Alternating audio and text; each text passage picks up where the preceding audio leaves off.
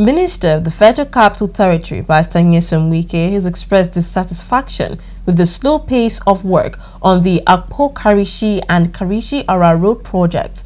Barrister Wike, while speaking to newsmen following an inspection of the project, highlighted lack of commitment as a major factor causing delays. FCT correspondent Nyesom has details.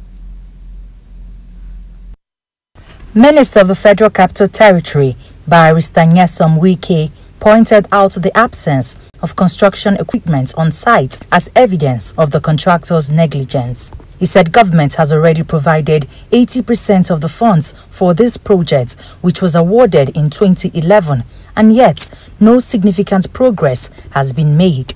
Even in terms of security, this alone can lead to insecurity. So I think let us do with the original design and then complete it, perhaps in the next 6-7 months.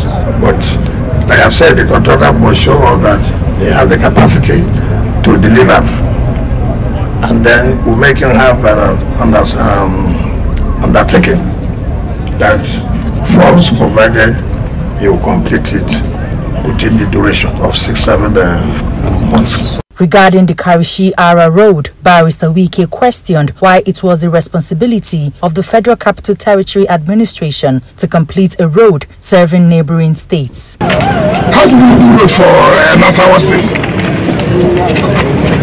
If it is in an intercity, that is a federal government a project, cannot be FCT a project. The completion of the 13-kilometer Apo-Karishi Road is expected to alleviate the traffic congestion along the AYA Nyanya Maraba Expressway. Nyesom, ADBN News.